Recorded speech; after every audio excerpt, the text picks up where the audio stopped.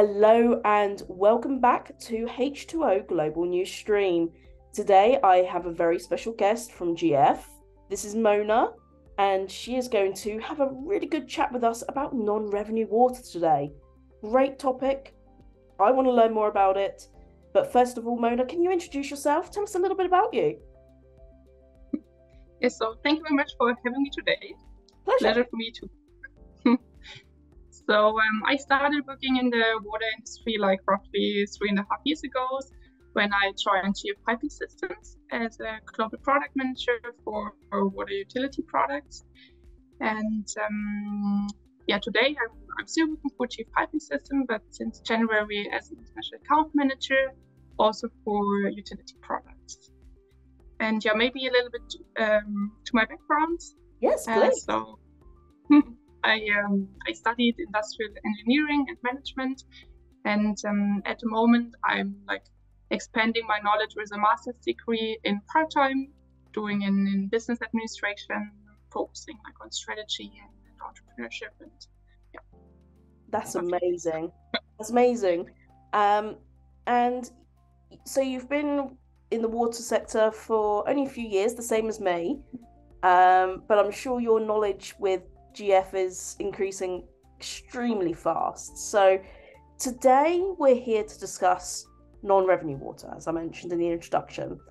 Can you explain to anybody watching this that doesn't know, what is non-revenue water? Yeah, actually, before I started working for GF Piping Systems, I also wasn't really aware of this term, and that is really a relevant topic. Probably everyone should be aware of. So actually, water utility companies supplying drinking water to their customers.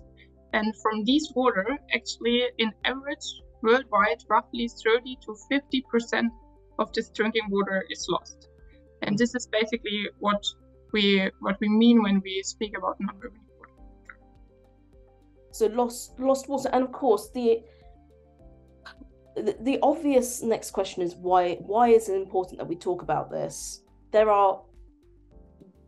a laundry list of reasons why. But today, if you can give me some of the top issues that non-revenue water presents the globe.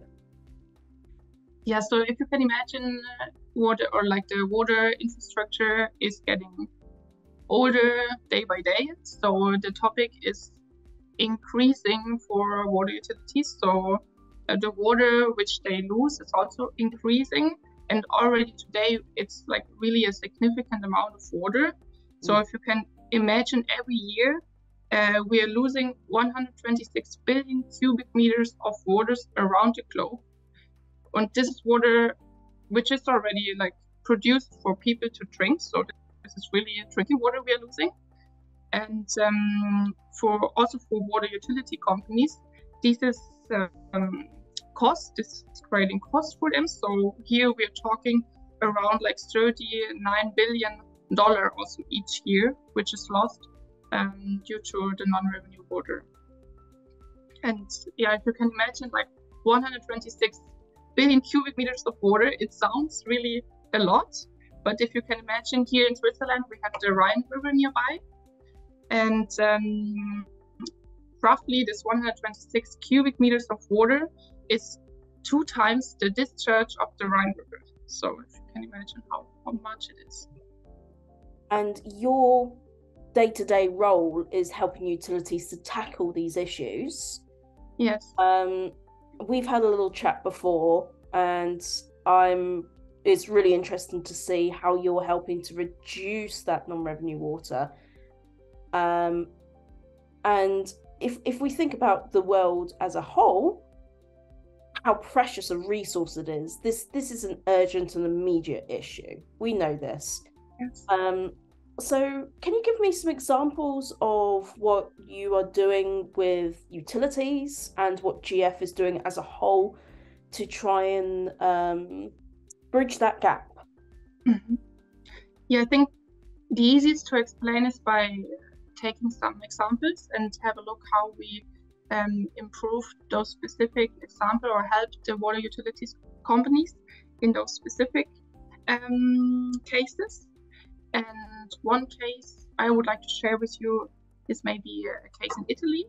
Mhm. So in Italy, I mean, we also recently heard it in the news. Water is an issue for them at the moment, and on average, water loss in Italy is around 37%, so really high. And if you can imagine, in some cities like Rome, so it's even higher.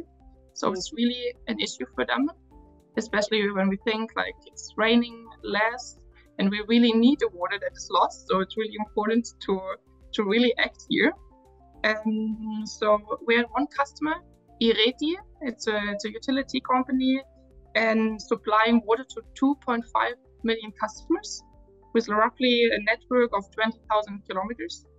And they also facing the issue, and they really have targets to decrease their non-revenue water level. Mm-hmm. And so they were really looking into technology, how they can manage to decrease these water losses. And one thing they are doing is to putting pressure management in place. Yeah.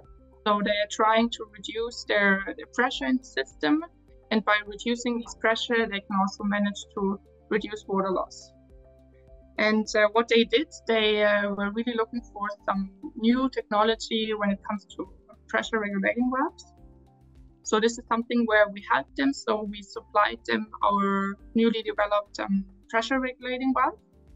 So they did some testing because valves they used before, it's not always easy with the maintenance and so on to really keep them in place. So they tried our new one and did also some testing in the laboratory to really see how it's working. And now they're using our valve and they're very happy. They managed to decrease their pressure level on a very stable base. And with this, they managed to reduce their the pipe breaks by 60%. Nice. So with this also the non-revenue water level. Yeah. That's amazing. And I think there are so many opportunities out there for utilities to start taking those big hits, and 60% is incredible. Yes.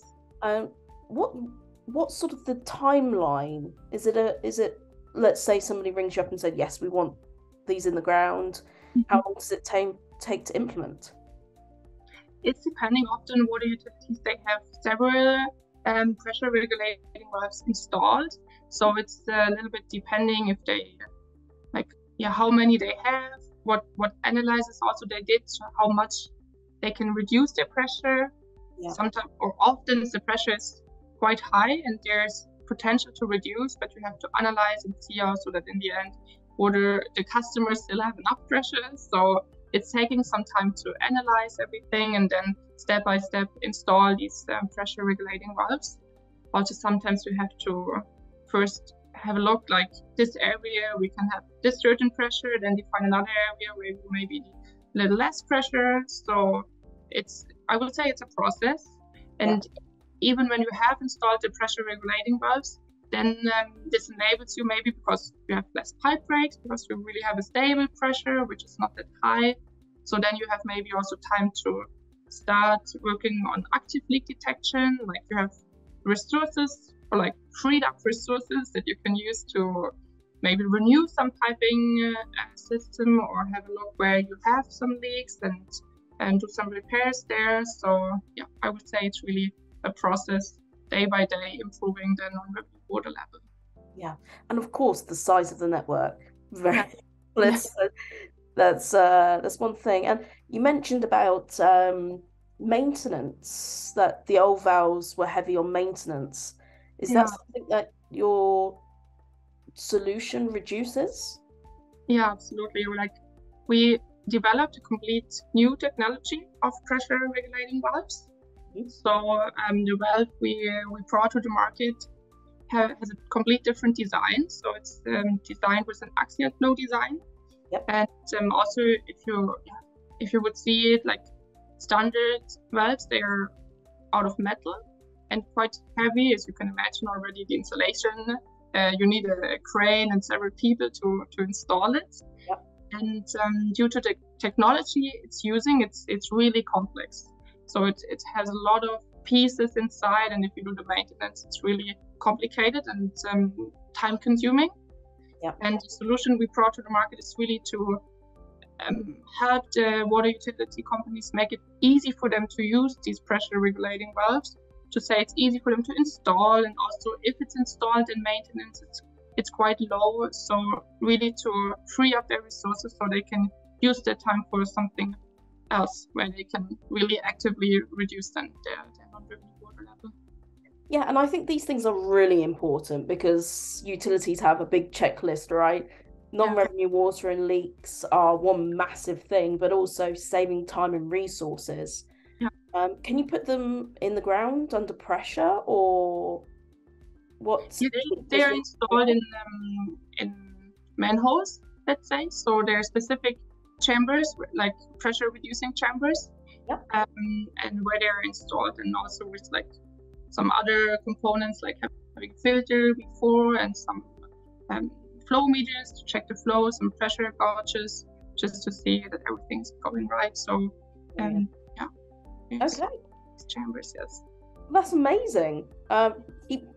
Keep doing it, because especially in Italy they had some terrible troubles last year, but we need every drop. We all know this. We need every drop. So it's unfortunately it's the utilities that have to take that step, but companies like yours, which are always pushing the boundaries, innovating, going down that checklist, making sure it's hitting lots of buttons, it makes a big difference. But do you have any parting words? Anything that you would like to, any wisdom you would like to impart on us?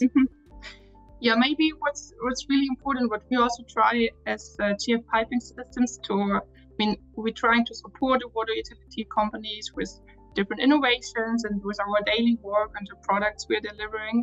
But what we're also trying is to really raise awareness of the topic. As I said also in the beginning, I wasn't aware before I started working for GF Piping System that there is an issue. And I think everyone, not only working in the water industry, but also every person when living in a household, we can do something about it. And I think,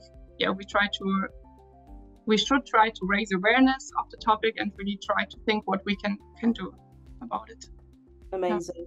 I really appreciate you joining me today, giving us an example of your great work, and telling us a little bit more about non-revenue water. So let's keep beating that drum, keep telling people what non-revenue water is and how we can save each drop. So thank you so much. I hope you all enjoyed the interview, everybody that's watching. And until next time, thank you. Thank you for having me here. Have a good day.